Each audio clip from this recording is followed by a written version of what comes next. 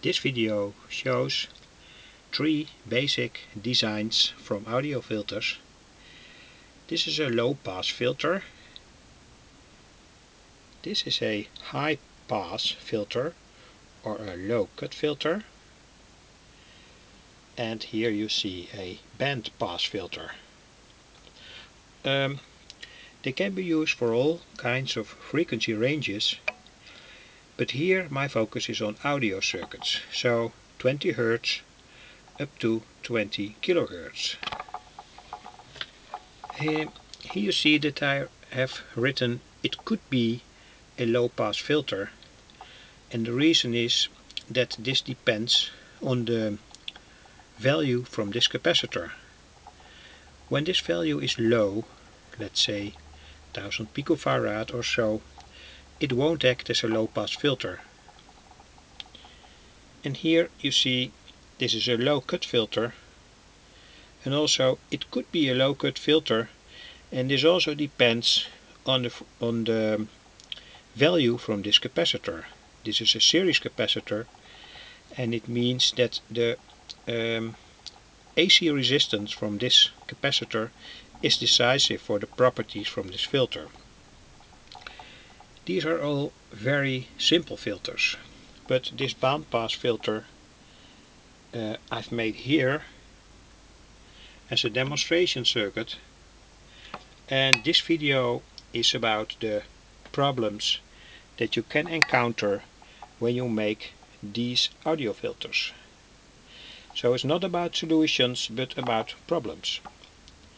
Here is the input to the filter, and it's approximately 0.8 volts. That's the normal line signal in audio circuits. And here you see how I've made this circuit. 3.3 microfarad input capacitor, 100K potentiometer, C1 is 50 nanofarad, and C2 is also 50 nanofarad. And this is a small audio amplifier acting on 12 volt, and this is the output. The reason that I took 3.3 microfarad here and 470 nanofarad here and also here 470 nanofarad is that these capacitors are in fact able to transport the complete audio range from let's say 20 Hz up to 20 kHz.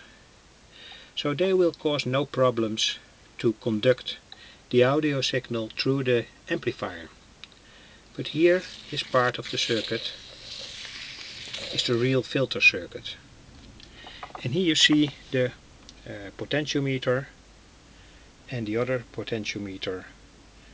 And now I want to demonstrate the problems that you can encounter when you develop audio filters showed in these circuits.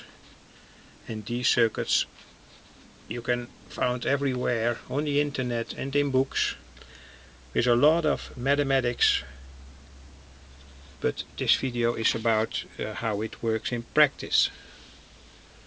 I put on now the CD player, and now we're gonna turn this potentiometer and also this potentiometer, and this is what happens when we turn the potentiometer.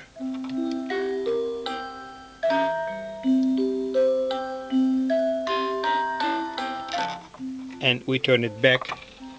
And one of the problems when you design filters yourself will be that the frequency dependent potentiometers also have an effect on the output volume. So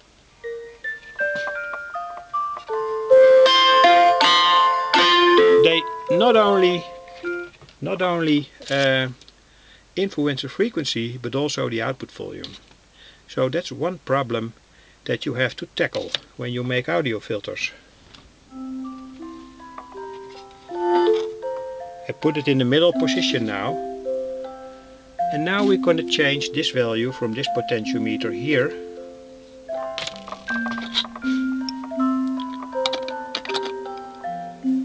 And you can also hear in this case that there is a very big influence not only on the frequency characteristic, but also on the volume. So also here you will have to tackle a problem, and it is that this in fact doesn't regulate very much, very well, very properly the frequency. Of course we can put up the volume from the amplifier, but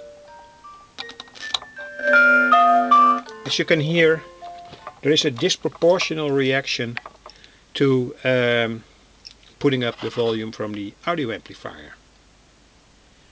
So here you find some problems that you can encounter when you work on audio filters.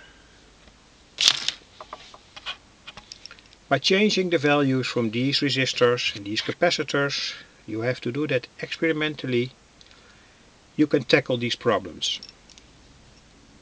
So you have to align the circuit that it works well and that it filters out certain frequencies but doesn't have influences on the output level.